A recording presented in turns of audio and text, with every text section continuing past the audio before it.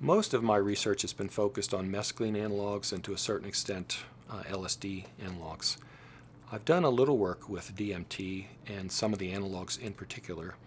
I think the first time I really got involved with DMT more extensively was my interaction with Dr. Strassman when he was at University of New Mexico, in working with him to help bring the protocol forward and then making the DMT for the actual study.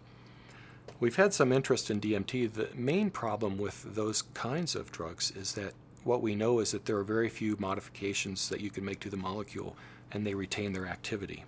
Whereas if we look at mescaline analogs, you can make literally hundreds of transformations in the structure and those compounds retain their activity in some sense or another.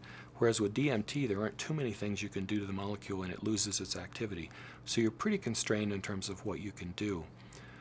We have done some work looking at the actual brain receptor, which is called the serotonin 2A receptor. The brain receptor that's the target for these. We've published a couple of studies where we've tried to understand how these DMT analogs activate those different receptors compared with things like LSD or mescaline. But the focus of my own work has not been really heavy in the DMT tryptamine area, primarily because we know there just aren't a lot of things you can do to explore the chemistry that gives you molecules that are interesting when you've changed them.